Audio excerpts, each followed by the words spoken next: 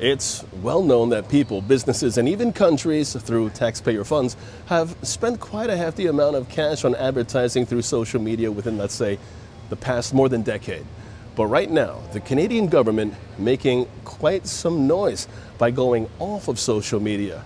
Yes, Canada's government will stop spending some $7.5 million per year on Facebook and Instagram ads. This amid a dispute over a new law on paying online news publishers, a law that obviously Meta-owned platforms have opposed. But this all comes after Google and Meta announced last month that they will end news access on their platforms in Canada following Bill C-18, or the Canadian Online News Act, after that was passed into law last month. So you're probably wondering, how did this all come about?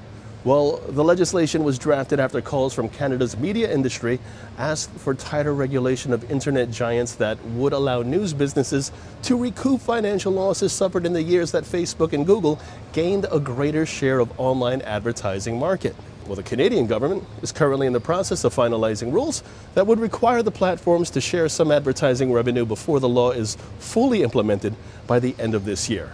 And Canada's Heritage Minister Pablo Rodriguez, who is the man who also introduced this legislation, saying on Wednesday that we, as in Canada, cannot continue paying advertising dollars to Meta while they refuse to pay their fair share to Canadian news organizations. Key words there, fair share. But it's not all doom and gloom in this situation, because Rodriguez is also seeing some light at the end of this tunnel. He says, in quotes, "We believe we have a path forward and we're willing to continue talking with the platforms." Now, Meta has obviously not commented recently on the issue, but it has previously said that news does not hold economic value for the company, and news organizations are the ones who benefit from sharing their reports on Facebook. So, what do you think is going to happen here? That's the real question. Will Canada back off, or will Google and Meta share revenue with traditional Canadian news businesses? Will there be a clean split, a dirty split? Aren't Canadians supposed to be nice? Will it be an amicable split? Will they make up, and will Google and Meta start creating more offices and jobs in Canada?